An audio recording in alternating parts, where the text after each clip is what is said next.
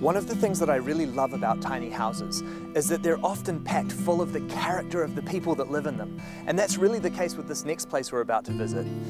I guess you could say it's a real gypsy dream.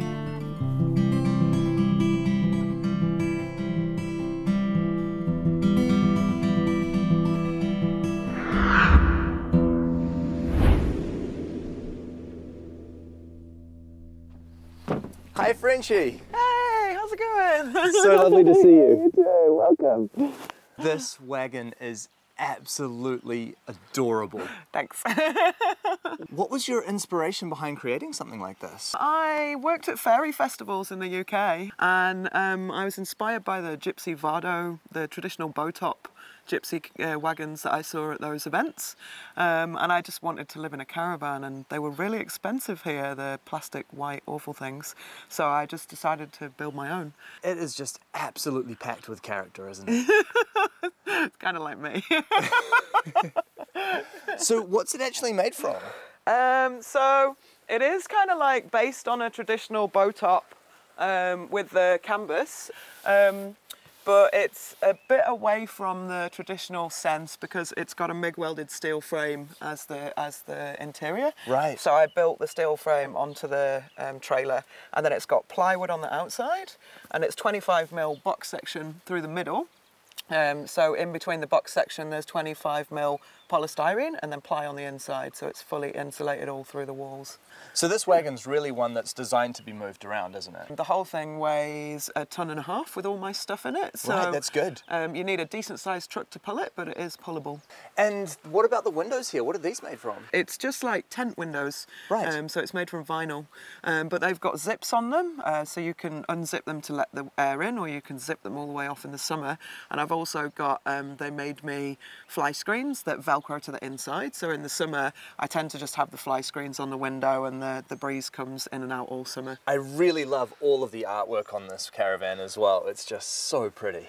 Yeah, the whole caravan really has been a work of art. I'm really, really blessed to have lots of amazing friends in my life that are really talented at creating things. So, you know, Dave with the beautiful fire, which we'll look at later. And yeah, there's heaps of art in here that my friends have given their time and energy to, and it's just beautiful.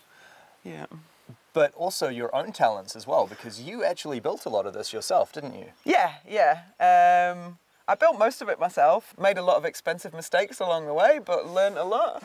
Now, just before we go inside, I would love to know a little bit about this place where we are, because this looks incredible here. Yeah, it's great. It's a communal space. We have big communal gardens. There's chickens behind us that produce eggs. There's giant organic veggie gardens. There's pizza ovens. There's glowworms and a river. We can swim in the river in the summer. Wow. It's set on about 9 or 10 acres, I think. I'm not totally sure of the size. Yeah, and in the big house, people live communally, and they all eat in the evenings together. Just a really, I mean, we're so close to the city here, but really far away. There's no phone reception here. In my caravan, I get no internet connection at all. It's really good. It's really like, you know, completely off the grid and out of the connectivity, which is great. I just choose when I want to go and connect myself onto the computer. So, perfect. Yeah. Well, this caravan is absolutely gorgeous from the outside. I can't wait to see what it's like on the inside. Yeah, let's go. Come in. Look at the artwork on that door. First thing you notice, eh? It really is. That is beautiful. Yeah, so this, again, it was my friend Ruben.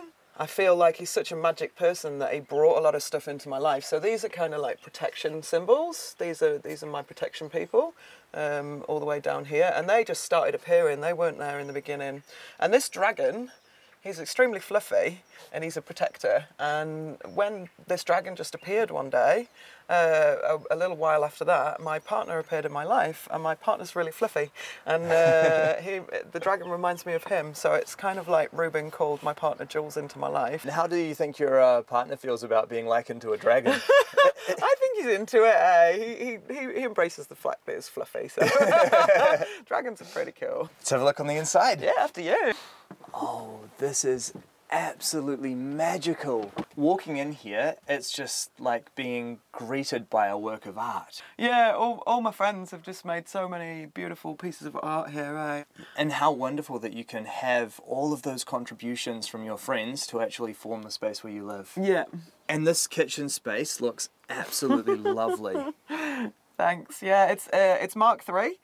I like it looking a little bit character-esque and a little bit wobbly. I think one of my favourite bits is this cupboard, because it's a yin-yang here, and it's a double folding door, so oh, great. You can get underneath the sink here, you can pull it all the way back. And I wasn't sure this was going to work. Hey, it was a bit of an experiment and like, oh, is it actually going to work? But it totally did. And where does your water come from here? So I've got a container outside.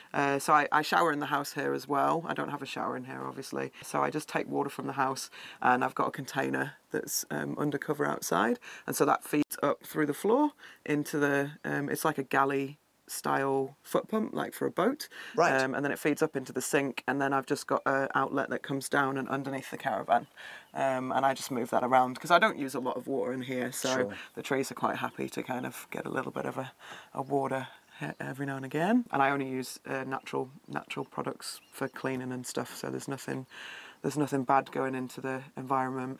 And being British, I'm really into my tea, so tea shells are really important, so this is all tea. This is all tea, mostly. Of course, how could you leave that out? Yeah, and my partner's training as a joiner at the moment, so he made me this beautiful tea tray. Oh, gorgeous. Yeah, I really love it. Eh? That's He's lovely. Such a sweetheart. Yeah. I mean, we've been in this house for a few minutes, and it seems like almost every single item that you point out has some connection to people in your life and friendships, and that's just...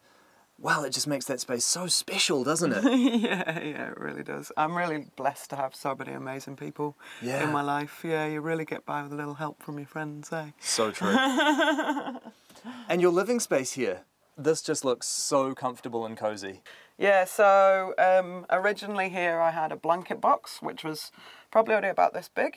And it just wasn't comfortable for sitting on. I mean, you could perch on it, but you couldn't really lounge on it, you know. This is a lounge space. So I made this much bigger when I custom built it to put in there. And also it means that you can sit on it and I can play guitar on it. I do my meditation on it. You can have 2 or 3 people lounging around on here really comfortably. And also underneath here is all my clothes. So this lifts up. And that's it, hey. So I've got my skirts and my dresses and my trousers and my tops. So it's just really, really organised and easy to access. But the thing that really makes the difference in here is the fire. So Dave, who helped me with the project initially, he also built the heart of the project, which is this beautiful fire here. I really love how you said that, because a fire really does become the heart of a project, doesn't it? Yeah, it really does. And Dave made heaps of effort and made me a really special fire. Hey, we had a glassblower lived here, Owen, and he made the dampers from glass, so they've got like vortex marbles on them. Wow. And I'm a chakra dance instructor, so down the side of the fire there's 7 marbles that are the colour of the chakras, and then on the other side Dave welded a koru into the side of the fire, and then there's a clear marble on the other side, so that when the fire is lit you see the firelight coming through from both sides as well as from the front.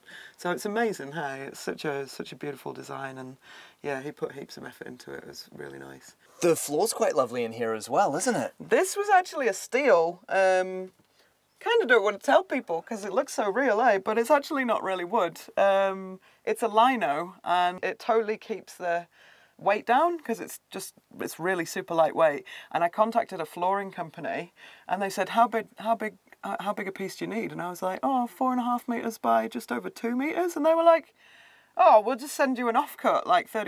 And I was like, no. Awesome, because this flooring is normally really expensive, hey, but it actually looks like wood, doesn't it? It's really amazing. Does. And the cat seems to have found the most comfortable space.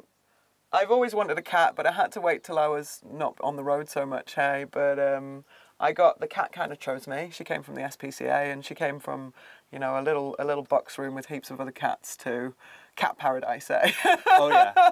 Actually, it's kind of human paradise, really, isn't it? Yeah, she's the queen. She's, you know, and I've also in the kitchen here, I've got a little cat door underneath the shelves, so she can get in and out, and it's just kind of out the way. And she spends a lot of time sitting under the shelves, looking out of the window. It's like cat TV. Now the bed area just looks so cozy.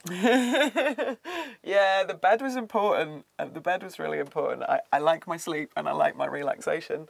And behind the headboard, there's actually there's a little cupboard that you can lift the lid off it, and you can store stuff down the back. And there's actually quite a lot of space down there to just store random things that you need out of the way. Extra storage is always good in a small space. And speaking of extra storage, you've also got quite a bit underneath the bed, don't you? Yeah, because it's a queen-size bed and it's quite high up, I've got heaps of storage under there, hey. So I've got my tools under there, I've got all my blankets, I've got my towels, I've got, you know, just everything really, everything that I don't need in this space is stored under there. Now, I know that you've got access to the house for when you need to shower and stuff, but do you have a toilet in here? I do. It's a little bit sneaky, actually. So I obviously have access to the house for the toilet as well, and across from my caravan there's a compost toilet. But sometimes in the night when it's really cold and it's raining hard out, you just really don't want to go outside to go to the toilet, hey? So I built a little sneaky toilet, and it's just here. It's just a cartridge toilet, so I built it actually into here. It's just, it's got a sealable lid. And when you go to empty it in the morning, you just literally lift the bucket out of here, take it outside, pour it on a lemon tree. Trees love this stuff. And yeah, just give it a wash and then stick it back in for the next night. And it's super useful, hey, just real simple.